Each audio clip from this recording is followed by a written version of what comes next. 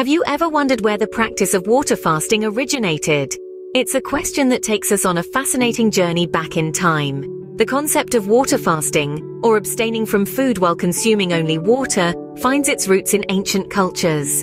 Let's start with India, a land where spirituality and health have always been deeply intertwined.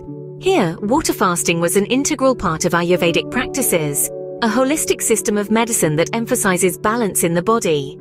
In this ancient system, fasting was seen as a way to cleanse the body and restore equilibrium. It was believed that by giving the digestive system a break, the body could focus on healing itself, eliminating toxins, and rejuvenating the system. Fasting was also a spiritual practice, a way to discipline the mind and bring about clarity and enlightenment. From India, our journey takes us to ancient Greece, where fasting was also practiced for its health and spiritual benefits. Prominent figures like Hippocrates, considered the father of modern medicine, endorsed the practice of fasting.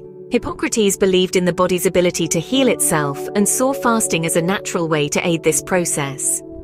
He advocated for fasting as a means of purifying both the body and the mind, a belief that resonated with the philosophies of the time.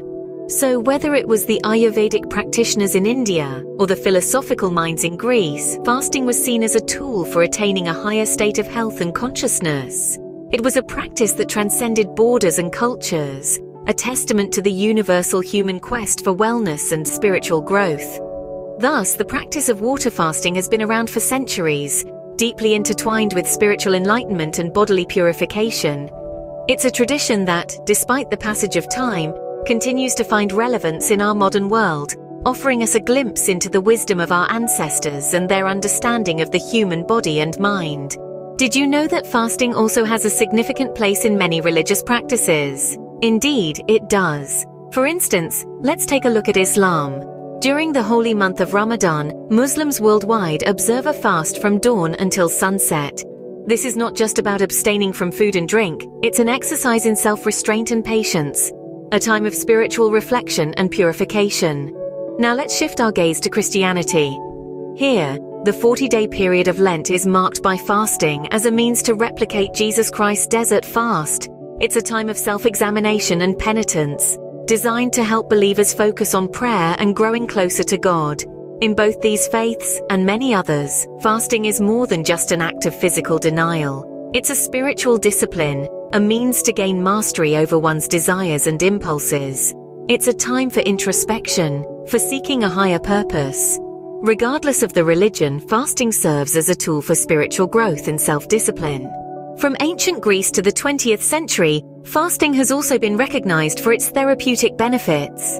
Let's journey back to the sands of time, to the ancient city of Pergamon, where the esteemed physician Galen walked the cobblestone streets. Galen, a figure as influential as Hippocrates, was a keen observer of the human body and its many wonders. He was one of the first to recognize the therapeutic benefits of fasting. Galen noted that fasting helped purge the body of excess and restore natural balance, a concept that would echo through the ages. Fast forward to the 20th century, a world of burgeoning science and medicine. Amidst this era of advancement, a German doctor named Otto Buchinger stands out. Buchinger, a former naval officer, found himself bedridden with severe rheumatic fever. Traditional medicine offered no relief, but a 15-day fast did. This personal experience transformed Buchinger's perspective on fasting and its therapeutic potential. Inspired, Buchinger dedicated his life to researching and promoting therapeutic fasting. He established clinics in Germany, where patients were guided through fasts to treat conditions ranging from obesity to hypertension. Buchinger's work was revolutionary, illuminating the potential of fasting as a health intervention. His clinics remain operational today, a testament to the enduring relevance of his work. However, it's important to remember that while fasting can offer benefits, it's not a one-size-fits-all solution. Each individual's body and health needs are unique, and what works for one person may not work for another. Furthermore, fasting should always be undertaken with care, and ideally under the guidance of a healthcare professional to ensure safety. Thus, fasting is not only a spiritual practice, but also a therapeutic one, endorsed by medical professionals throughout history. As we move forward, the exploration of fasting's therapeutic potential continues, ever reminding us of the wisdom of ancient practices in our modern world.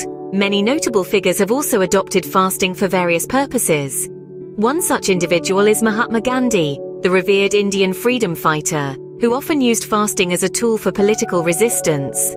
Gandhi's fasts were not just acts of political defiance, they were deeply intertwined with his spiritual beliefs, demonstrating the power of fasting as a tool for personal transformation. On the other hand, we have the biblical narrative of Jesus Christ's 40-day fast in the wilderness. This event is commemorated annually during Lent, a period of fasting and penitence observed by many Christian denominations. Jesus' fast is seen as an act of spiritual purification and preparation, underscoring fasting's role in deepening one's spiritual connection. From Gandhi's political fasts to Jesus' spiritual journey in the wilderness, these examples illustrate the multifaceted nature of fasting. It's not just about physical health or religious observance, but a tool that has been used to effect social change and foster personal growth. These figures highlight the diverse applications of fasting, from political movements to personal spiritual journeys. Modern science has also shed light on the potential health benefits of water fasting. Let's delve into some of these fascinating discoveries. Firstly, we have autophagy, a process that your body initiates when it's in a state of fasting. Autophagy is essentially a recycling and cleaning mechanism at the cellular level. It removes damaged cells and dysfunctional proteins, paving the way for the regeneration of healthier cells. Think of it as a deep cleaning service for your cells. Next on the list is improved insulin sensitivity.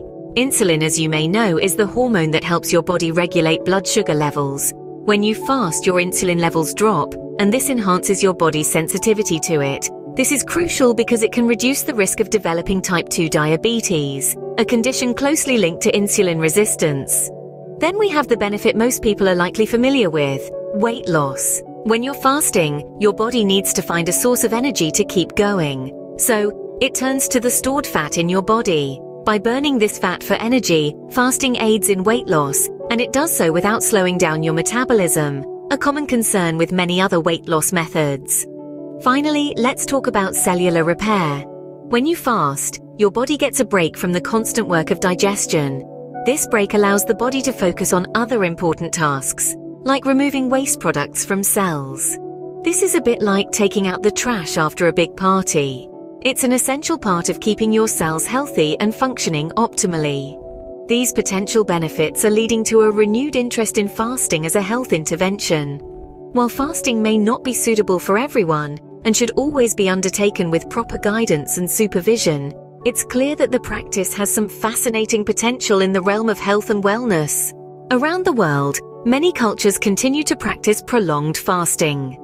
Let's take a trip across the globe and explore how fasting intertwines with cultural practices. In the Middle East, the holy month of Ramadan in Islam involves a fast from dawn to sunset. This isn't merely a physical act, but a spiritual discipline aimed at self-purification and mindfulness of those less fortunate. Venturing to South Asia, Hindu festivals such as Navratri and Ekadashi incorporate fasting as a means of spiritual cleansing and devotion to deities. These fasts vary, from abstaining entirely from food to consuming only fruits and water. Now, let's move to indigenous cultures where fasting isn't just a practice, it's a rite of passage, a spiritual journey. For instance, in some Native American tribes, young people fast and meditate in solitude during their vision quests, seeking spiritual enlightenment and guidance. These cultural practices further demonstrate the global and timeless nature of fasting.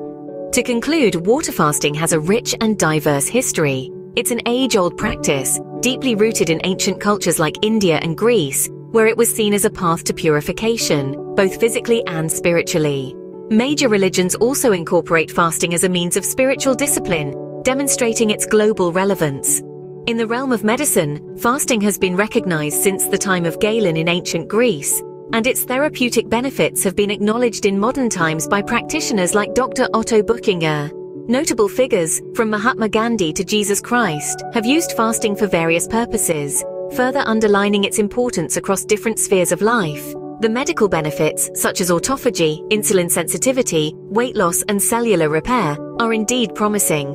While anecdotes of healing stories abound, it's crucial to practice caution and seek professional guidance when attempting a fast. The rise of intermittent fasting reflects our ongoing exploration into the potential health benefits of modified fasting practices.